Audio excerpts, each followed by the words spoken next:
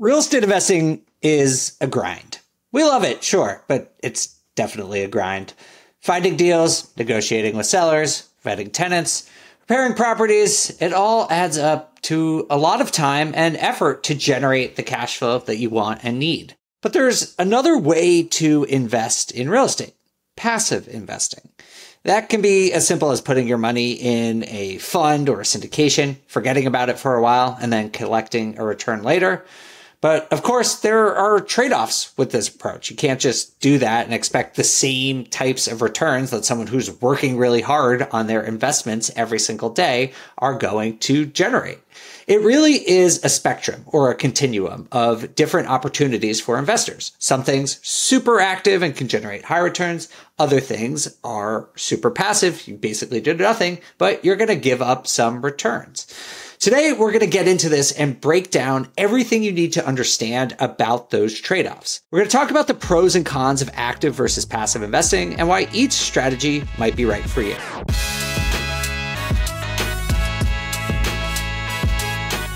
What's up, everyone? It's Dave. Today's Wednesday, meaning that we are doing our deep dish episode. And for today's discussion about passive versus active investing, I'm bringing on two investors with a wealth of knowledge on both sides of this debate. First, we have Kathy Fettke, who is my friend and co-host on the On the Market podcast. She's been investing across the spectrum of passive and active investing for many, many years. And Devon, who invests both actively and in dozens of different syndications and is growing a passive lending business right now. So it's going to be a great conversation, and I think you're going to learn a lot about where you might want to fall along this active-passive spectrum. In the conversation, we're going to be talking about what types of investors benefit from passive investing and who is a better fit for more active types of strategies. We'll also talk about why many investors choose to transition from active investing to passive investing over the course of their real estate investing careers. And we'll discuss how passive investing can sometimes mean both less headaches and higher returns. That and much more with Kathy and Devon. So let's bring them on. Devon, welcome to the BiggerPockets podcast. Thanks for joining us. Thanks for having me. Yeah, it's going to be a fun show. Kathy Fettke, thanks for being here as well. Thanks for having us here. It's just fun. Well, we're here, of course, to talk about active versus passive investing. And from my understanding, you both do a little bit of each, as do I. But before I get into sort of the debates, the pros and cons, let's just set the stage and help people understand the spectrum of passive versus active investing that we're talking about. So, Kathy, I'll just start with you. How would you define quote unquote active investing? Active investing means you're actively doing stuff. You're involved in it, maybe fixing and flipping and wholesaling, being a real estate agent. These are all things that require your time. All right. And then Devon, could you tell us what passive investing means in your world? Yeah, I would say I consider passive very individual based on how much time you're willing to put into it. So I think you got to kind of determine, like for me, while I was playing in the NFL, my rule was 5 hours. Like I had 5 committed hours that I can devote to real estate. And that was my definition as of passive. And, you know, today I have more time on my hands. So I still consider myself a majority passive investor, but I'm willing to put more time into it. So maybe that's more like 20 hours a week. I consider both of them passive, but depending on where I was at in my life kind of dictated what that looked like. That's a great point because it really is a spectrum, right? There's not like these two buckets where you place some investments into the passive bucket and some in the active bucket. Even certain types of investing can fall along this continuum, but even certain deals can sort of vary in over the course of your ownership of that deal. How active or passive they could be. Just as an example, like I've had a house hack where I did some works and upgrades on it myself. That was pretty active. I moved out of the country. I have a property manager managing it now. I do pretty much nothing with that property. So there's not like, you know, long-term rental is active and multifamily is passive. That's not really how it works. It's sort of this broad spectrum. And we will get into this just in a minute, just like where certain things fall. But Devon, you know, from my understanding, you started when you were still playing in the NFL, like very on the passive end of the spectrum. Where are you now that you have 20 hours to invest? What types of deals are you doing, and what are your more active types of deals? Yeah, I would say my more active activity is probably in my private lending company, but more or less I'm reading Scaling Smart Now from Kathy and Rich, but like more or less, how to kind of build the infrastructure so it can remain what I consider to be passive now. But I would say that's more of my active activity. With my portfolio of properties, I own 29 units now.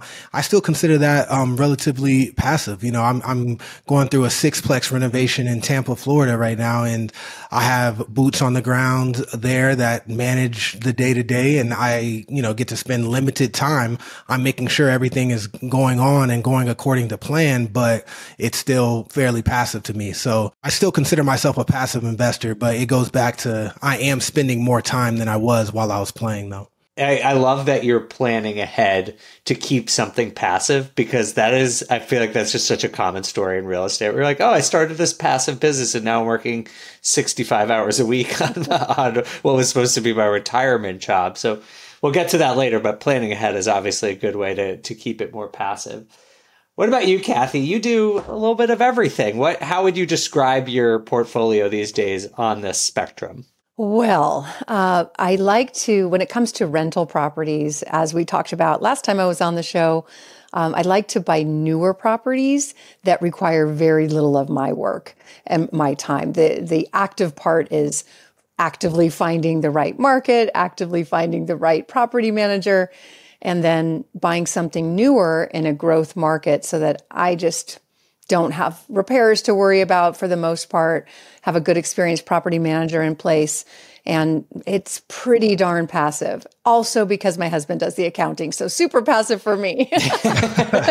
That's another good strategy for keeping things passive, is just pawn it off on your significant other. Absolutely. But then also syndications are typically a passive way to invest. And we do invest in other people's syndications, but I'm also a syndicator. And as the GP, the general partner, I'm very active. I'm, co-managing those projects.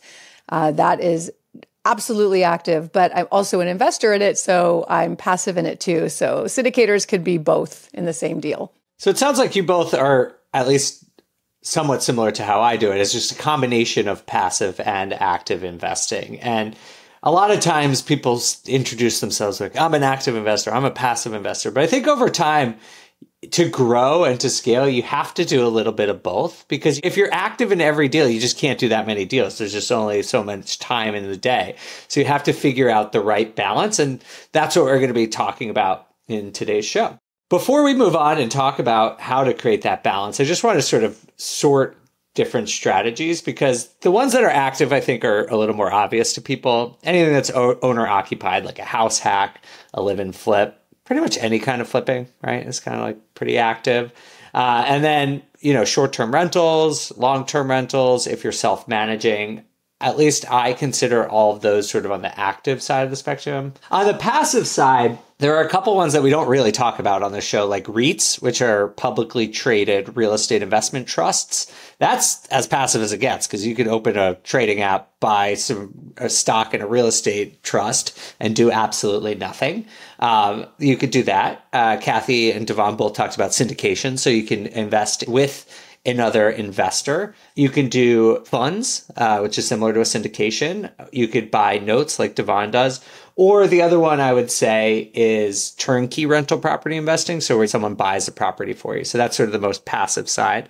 And then I guess like if you have a rental property or a short-term rental, but you have a full-time property manager, that's like, what is that, right in the middle of the spectrum? Right in the middle, yeah. Yeah, okay. So that's the midpoint. So hopefully that helps frame this conversation.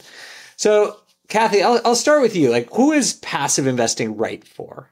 Someone like Devon, when he was playing football, oh man, the hours he's explained to me before, it's just nonstop. So busy professionals who have a career that they love and they're making plenty of money in it and they don't want to shift into another job that happens to be real estate. There's a lot of confusion about that. People think the only way to invest in real estate is to flip homes, when actually that's a different way to have a job, not necessarily investing. Yeah, that is exactly what it is. I haven't flipped a home because I already got a job.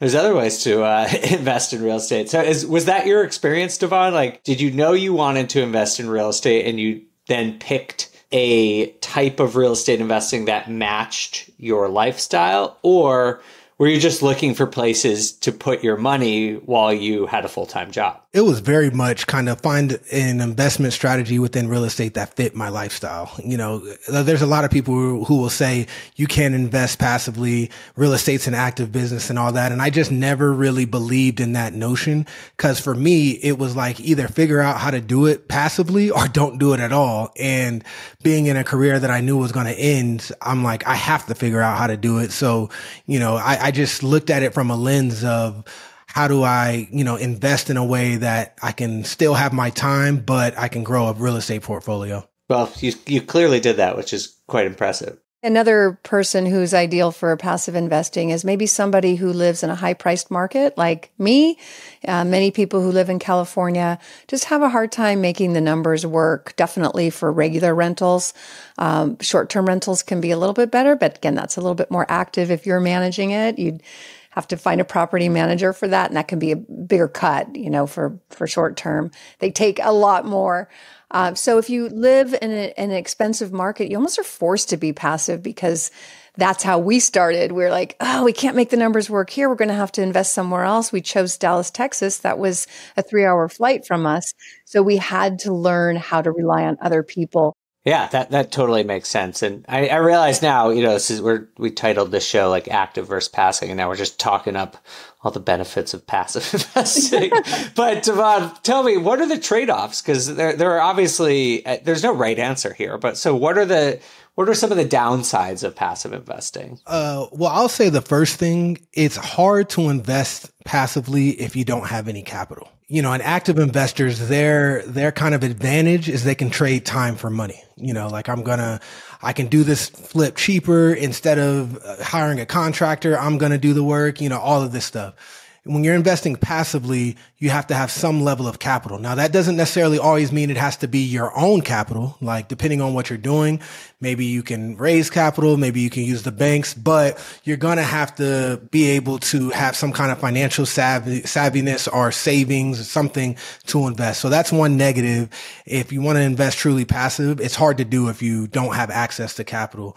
And another thing is, depending on the strategy, the returns may not be as big. Like, for instance, our good friend James Dannard, he might flip a property and he's looking at the margins that he can make on that flip. I'm not going to make those same margins if I go to flip, because I'm going to hire a GC to handle the whole thing, and then they're going to probably upcharge me, and I don't know the price of things, so I'm not going to grind them down the way James can. So me and James could buy the exact same property, and the numbers could look completely different. And I can almost guarantee his will look better because he's more active. So I think depending on your strategy, your return may not be as high, and you do need some level of capital or access to it. That's a very good point. I think that's why, Devon, we probably see so many people start active. I think that a very common trajectory for investors is starting active, and then once you have capital and once you know the game well enough that you can vet operators and people to invest with, then you move more passive over time.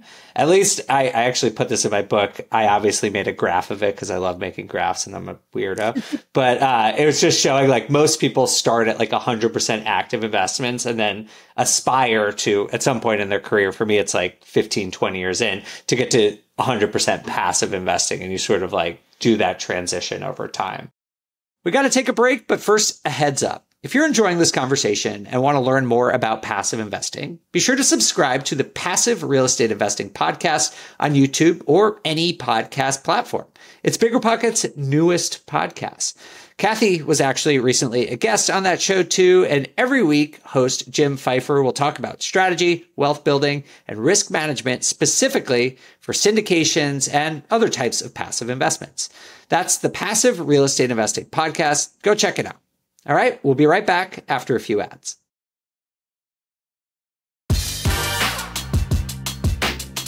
Welcome back to the show. Here's more with Devon and Kathy. So I know everyone says this, people who are very active like disparage passive investors and be like, oh, the margin's not so good. But I know there's truth to that, but I'm going to challenge that wisdom a little bit because it's only true if you really know what you're doing.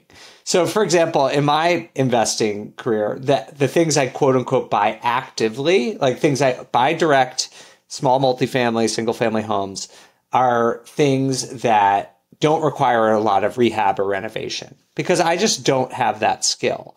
So I will take money that I want to put to value add investing and I'll give it to a syndicator or I'll put it into a fund because I'm giving up a couple percentage points to that syndicator.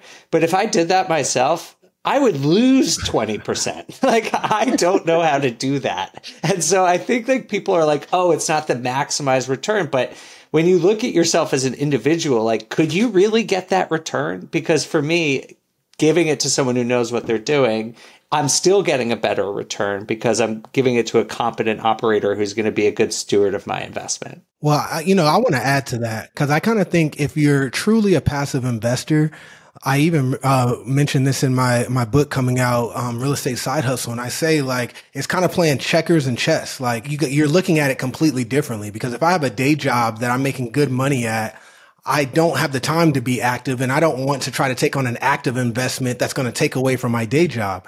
So investing passively and getting a lesser return, but netting it out over what my life looks like and being able to perform well at my job, or maybe it's somebody who wants to travel the world and do that. So it's not monetary gain, but it's like the lesser return to be able to live life how you want to, I think is worth it. And I see a lot of passive investors, they kind of think they're playing the same game as the active person when you need to look at it differently. Like you're investing passively for a reason. Stop comparing yourself to the returns that the active guy is getting when you have a different objective. That's a great point. And yeah, it's also about sustainability, right? Like you could do a lot of active investing and burn out pretty quickly. But if you do passive investing, you could just keep doing it because it's not super intense and it's not interrupting your lifestyle.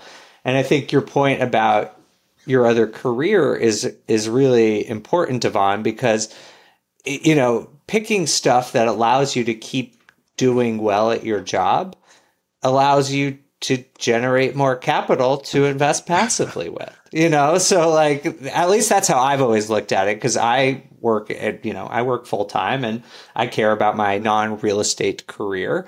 And by being good at that job, I have the security, I have health benefits, I have a lot of things that allow me to take risks with my other investing that I probably couldn't if I was just going full on into active investing. It's like all our books apply here, Dave. Start with strategy, right? Too many people don't start with strategy. And then Devon, the real estate side hustle, he puts 4 different ways to invest passively in that book. And it's really well written and exactly the way I would have described investing in passive when you're a busy professional who's good at your job. You've got doctors, you've got lawyers, people, tech industry. That's kind of, I'm from the San Francisco Bay Area. These people work 60 hours a week. They don't have time to be flipping houses on the weekend, but they make money and they want to be investing it. Because Devon says something really good in his book that as a football player, as a pro, what did you say? It's like 3.5 years is the average career. Yeah. Oh my God, really? Yeah. So you're making a bunch of money, but for 3 years. So man, if you don't invest that well, you could end up broke after being rich, and that's no fun. It's better just to be broke and never know what it was like to be rich and then broke. But then he says, but that could be anyone, right? That could be anyone could get cut after 3 years, no matter how good you are. So having that backup plan and investing the money that you make from that career, like Devon did, so that when his very long career, actually 9 years, Nine, yep. 9 came to an end, he set himself up well, instead of spending it all along the way. I think we've all shown our bias here when we're talking about active and passive investing. But let's talk about active investing, because I started as a fairly active investor, I guess I would say. And I know you guys do stuff on the more active side of things. So, Kathy, why don't you tell us, who's active good for? People who have more time, who have the ability to learn, and are passionate about that thing that they're learning. If you treat the thing you're actively going to do like a business or like a job, and you become very, very good at it, and that's your job and you love it, then that's who it's good for. When Rich and I did a couple of flips, we weren't good at it. That just was clearly not our forte, and we learned that pretty quickly. I also tried to wholesale once, or maybe it was subject to. It was one of those. And the lady that I talked to was so mad. She came into my office and threw food at my office manager. Oh my God. Because apparently I was very rude in the way that I made the offer. So it was like pretty early on. I'm not good at this. I don't like knocking on doors and trying to, negotiate these deals, whereas other people are great at it. So just like any job, you got to love it. You got to invest in it so that you really understand it, put time in it, and be passionate about it, and you'll be successful. But dabbling is where people get in trouble with active investments.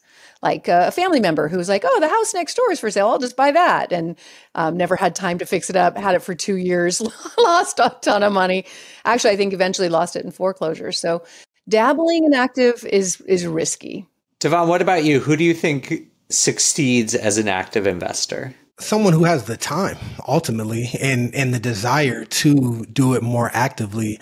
Like, my biggest active activity now is like my private lending company. And the reason why I'm doing that is I have a chance to earn a higher return. I can invest passively in private debt funds and get a 10% return, or I can do it on my own and build the infrastructure and be a little more active and annualize a 16 to 18% return on my money, cause, when you really run the numbers, that's what it is. So I'm like, okay, is it worth being a little more active and getting a higher return? And with where my life is now, I think it is. And because that money is going to be money I can live off of, as well as continue to keep investing. So, I think the time and your willingness to kind of devote a little bit more time, but that was my factor, is like, I looked at lending and I'm like, I know I want more income. I can do it passively and get a 10% return, or I could do it actively and get 16 plus.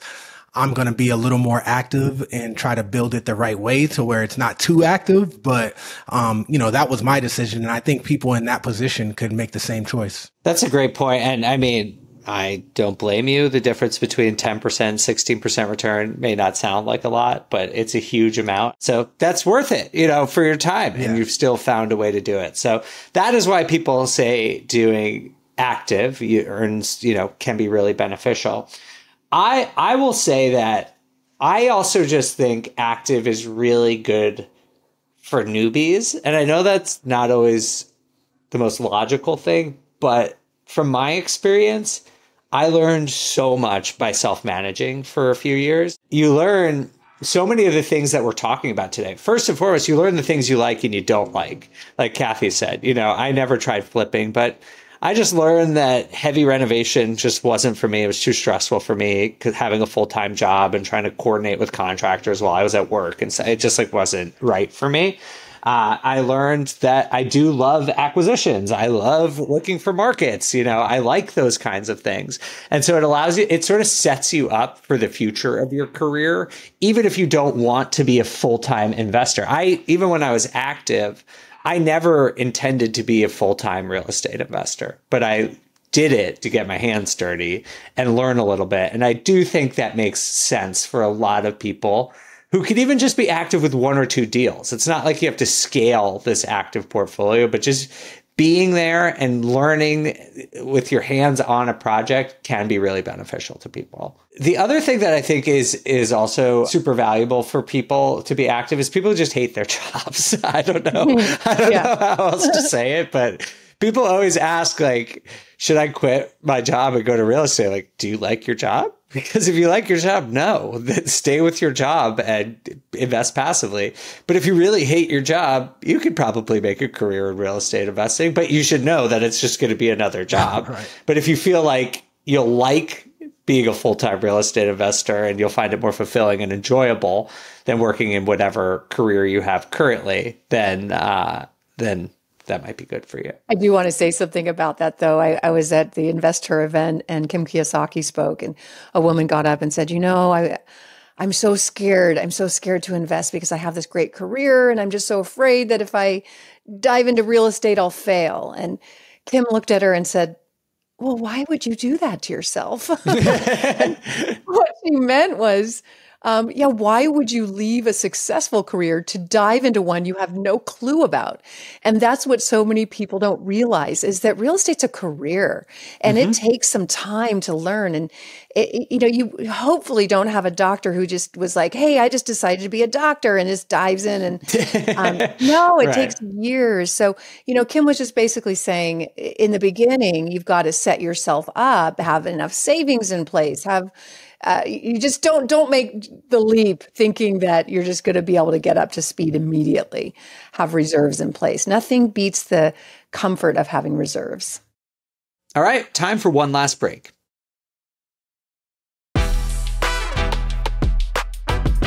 Thanks for sticking with us. Let's jump back into this week's Deep Dish.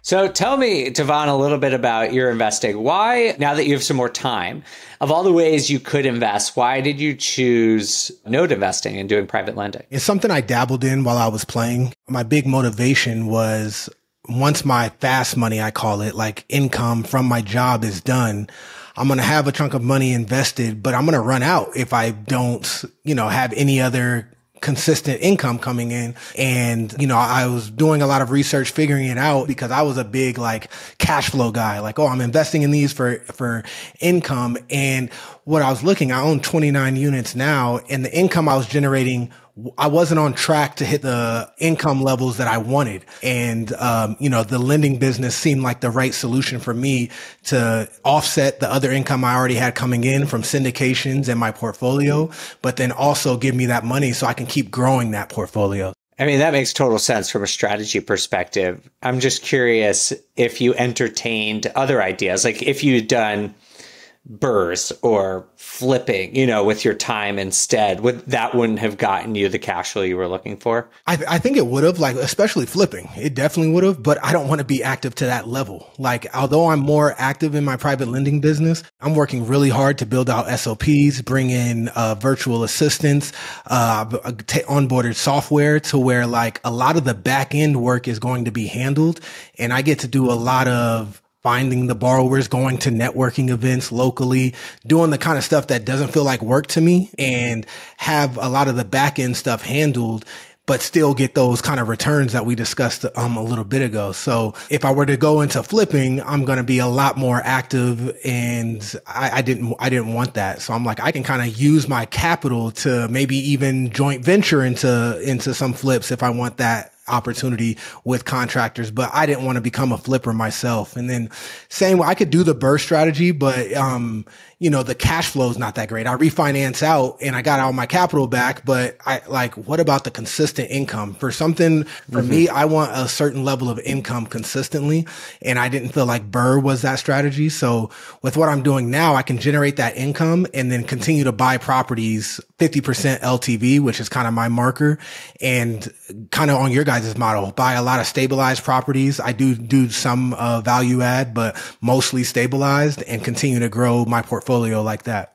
I love that. It's just such a good example of how customizable these different strategies in real estate is in general, because as Devon said, this is his quote unquote active part of his portfolio, but is probably way more passive than what other people would consider, right? And it's just finding something that works for you. And again, knowing so clearly what you want seems like has allowed you to say, out of all these different strategies along the spectrum of active versus passive, you've found the one that not only is the right time commitment, but generates the right type of returns, not that you're looking for in your career. That's super cool.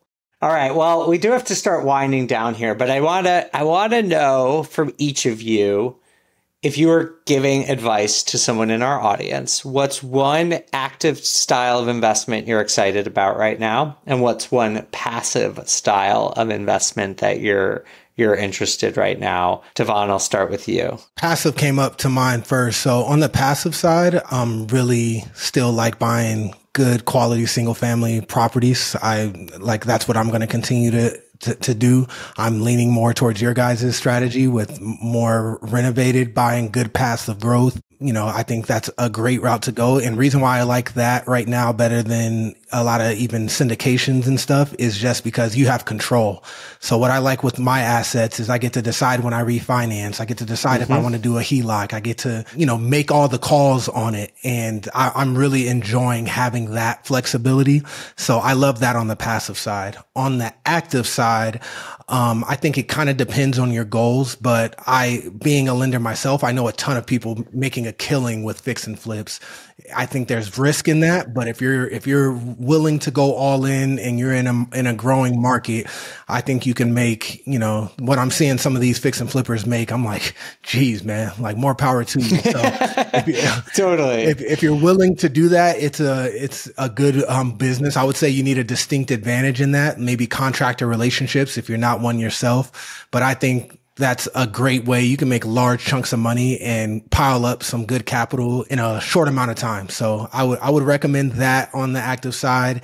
And in between, I think private lending. I think more people with self-directed IRAs could get into lending. I think more people with capital just sitting in bank accounts could get into lending. So I think if anyone's out there looking for something in between, I think it's a vehicle that a lot of people forget. That's great advice. I was going to give the same advice about flipping, but I felt like a hypocrite because I was like, I don't flip houses, but I don't. But for people who want to be active, the margins are great right now. I know it sounds counterintuitive because so many people there's so much media headlines about what's going on in the industry, but talk to a house flipper who's experienced. They're doing just fine right now. They are doing just fine. I didn't realize they were making as much as they were until I started underwriting some of their deals and I'm like, goodness. Yeah. Maybe you should be doing some equity deals instead of those loans, Devon. Yeah, seriously. What about you, Kathy? What are you recommending on either end of the spectrum right now? What I'm excited about on the active side is build to rent. I think I've talked about that on the market a few times. We're building build to rent communities in right now in the San Antonio area. We have a single family rental fund in Dallas. That's fun on the active side, but I also get to be passive in those too. Because you can be the GP, but you could also invest in your own deal. And kind of like Devon said, have a little bit more control over that. And then on the totally passive side, I've been kind of dabbling, as you said, I like to dabble in some of these more exotic type properties where you get to use it, but also make money on it. So an example is I have a developer friend in Utah, right by where Deer Valley is doubling in size. So right there, I love areas where there's growth happening. And the ski resort is going to be the biggest in the country, huge resort. And we bought an eighth of a share in one of the short-term rentals right near it through our friend who's the developer. And they just kind of manage everything. We still get to use it 6 weeks out of the year, but otherwise it cash flows. If we don't want to use the weeks that we have, we can put it on the short-term or long-term market or use it for third home. So there's like all these personal uses because for so many years I was buying properties in places like Ohio and Detroit, and I was like never going to see these properties and certainly never using them. And so now it's like, ooh, I could possibly get the same kind of return, but get to use it and it's cool and exotic. So I'm just kind of looking into those, and already the appreciation has gone up. The thing isn't even done. I mean, our unit's done, but the whole development isn't done yet, and it's gone up dramatically in price. So that's kind of fun too.